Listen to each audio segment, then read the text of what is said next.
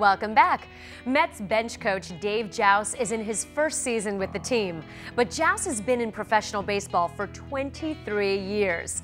His coaching career actually started immediately after he graduated college. And get this, in 1987, Jerry Manuel was the man that hired Jauss for his first job in professional baseball. So today we go one-on-one with Dave Jauss. I'm here with Mets first-year bench coach Dave Jauss. Nice to have you. Welcome to Mets Weekly. My pleasure. So when you first started with the Mets this season, obviously there was a lot of talent on the team and some question marks. So what has it been like from your perspective? Well, every experience I have has been great because I get to go make my profession in something that I love to do. I like putting on a uniform and getting on this green grass and work with players and enjoy the 7 o'clock game with a thrill and a passion. So the expectation to me, being as far along in my career as possible, is almost similar every year. Now you actually have an interesting story because you actually never played. So you coached right out of college. At 21 years old, you were coaching, and you've been coaching since. So what is that like to be a professional career coach? Well, I always start that a lot of people end their careers because of things like injury, or not getting the right opportunities, or not being seen, or something along those lines. I was one of the rare exceptions that I stopped my playing career after college because of complete lack of ability. There was no other excuses. But because of that lack of ability, I believe I watched the game at a different view even when I was playing it at that level. What has it been like so far for you coaching here in New York? The fans and this stadium here are tremendous in New York. This stadium is one of the best, if not the best. And I've been all over now at every place, and what the Wilpons and the organization here built this stadium have really done great, and it's always a pleasure to play in a place that's great.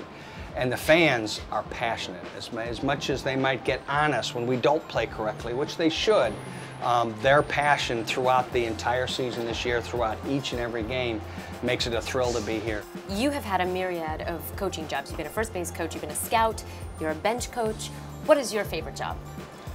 As long as I have a uniform on and I can give that paycheck to my wife every 2 weeks, it doesn't matter what position I have. I like being in uniform. Choices and decisions that I make are very limited as a bench coach. The manager is the decision maker, and that's the way he should be. He has all sorts of advisors that give him advice. I am one of those advisors. So is Dan Worthen, so is Razor Shine, so is Chip Hale, so is Howard Johnson, and at times so is Carlos Beltran or Jeff Francoeur.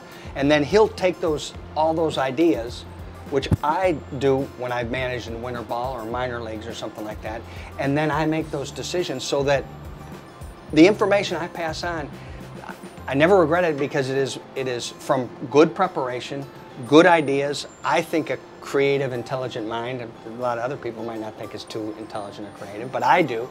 And so it's only to help our club have a better chance to succeed and Jerry's decisions to be correct. What is it like working with Jerry day in and day out? He's a good husband, he's a good dad, and he's a good man during life, and then he's a really good manager and a good baseball man. I learned from him on every step of the way. For all the latest Mets news, stats, highlights, and exclusive video, visit SNY.tv. Coming up on Mets Weekly, presented by FlatRate Moving, we take a trip down memory lane to see how the Mets honored one of baseball's most prolific players. And I look at the kids over here, the way they are playing, and the way they are fighting for themselves, tells me one thing. Willie, say goodbye to America. He's the son of a former major leaguer, but he's making a name for himself with the Brooklyn Cyclones. You'll meet Corey Vaughn when we come back.